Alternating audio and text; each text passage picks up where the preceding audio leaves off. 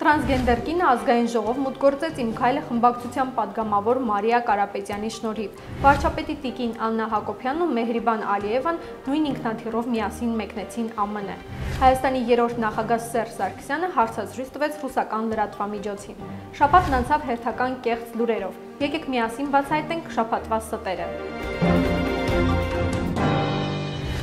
Ազգային ժողովում տրանսգենդեր կնոջ ելույթից հետո համացանցում լուրեր տարածվեցին, թե Լիլիթ Մարտիրոսյանին ազգային ժողով է հրավիրել իմ քայլը խմբակցության պատգամավոր Մարիա Կարապետյանը։ Պատգամավորը հերքեց այս տեղեկատվությունը, բայց հայտարարեց խորհրդարանական լսումները բաց խտրականությունից զերծ հարթակ պիտի լինեն, իսկ ինքն այսուհետ հետամուտ է լինելու դրանց առավել պատշաճ իրականացմանը։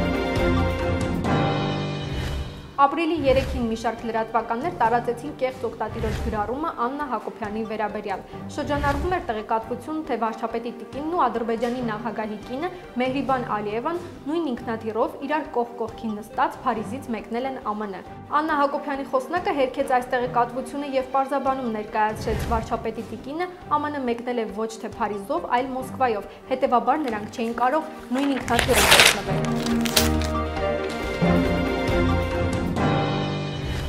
Ապրիլի 3-ին լրատվականներից մեկը գրել էր, թե քաղաքացիական պայմանագիր կուսակցությունը գրասենյակ է վարձակալել Գագիկ Խաչատրյանին պատկանող էլիտար շենքում։ Հրապարակման անդրադարձել էր նաև Լուսավոր Հայաստան կուսակցության ղեկավար Էդմոն Մարուքյանը եւ կարծիք հայտնել։ Փաստորեն ոչ միայն լրատվամիջոցն էր խաբում, այլև պատգամավորն էր նպաստում սուտ լուրերի տարածմանը, քանի որ քաղաքացիական պայմանագիրը հայտարարություն տարածեց։ Սա այդ Նովա 40 հասցեում գտնվող գրասենյակը իրենք վարձակալել են եւ տարածքի սեփականատերը Դավիթ Թադևոսյանն է։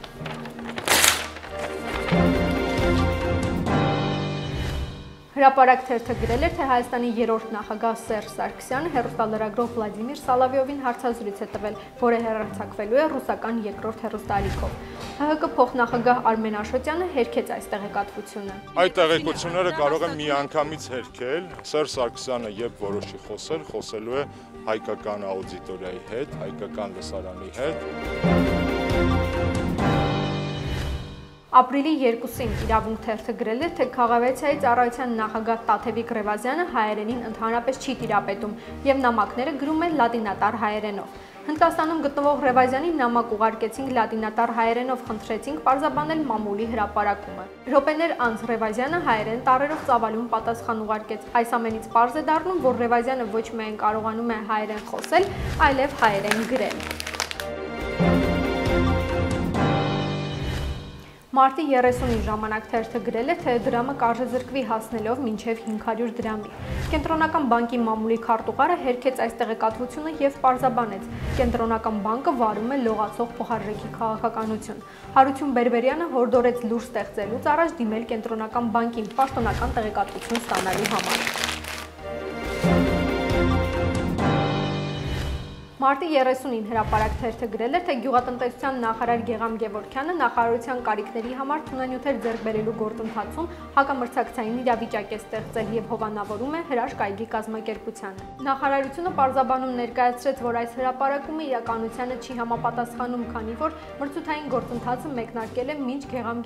նախարարի պաշտոնում նշանակվել է, ուստի նա որևէ կերպ չէր կարող խոչընդոտել մրցութային գործընթացին։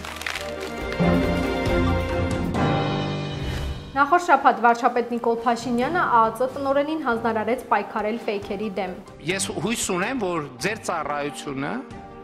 կկարողանա այս հարցում ապահովել կոնկրետ արդյունքներ։ Մեկ օր անց Արթուր Վանեցյանը հայտարարեց, որ վարչապետի հանձնարարականն արդեն կատարվել է։ Facebook-ում մի էջ կա, որը ակնհայտ ապատեղեկատվություն է տարածում, դա Դուխով Հայաստան բաց հասարակություն էջն է։ Միասին կանխենք ստերն ու մաքրենք լրահոսը, տարբերակենք հավաստի ինֆորմացիան կեղծ հրապարակումներից։